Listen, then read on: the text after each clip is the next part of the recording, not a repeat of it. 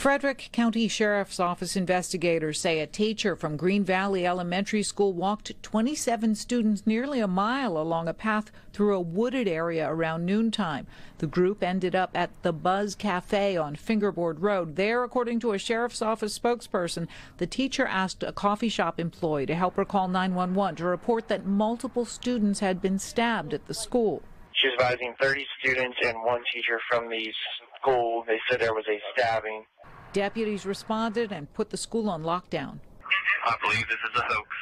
Other deputies arriving simultaneously at the coffee shop found the teacher who'd made the call along with 27 students missing from the school.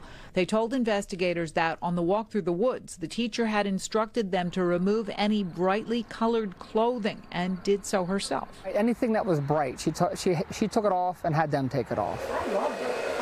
Denise Duval was working 2 doors down at the Monrovia Salon. She noticed the activity outside the school bus sent to retrieve the kids. She also noticed a woman who appeared disheveled talking to deputies. I did see a lady, but only the back of her, and she was like, her hair looked a little messed up, and she was wearing, pants and like a bra. It looked like to me, like a sports bra.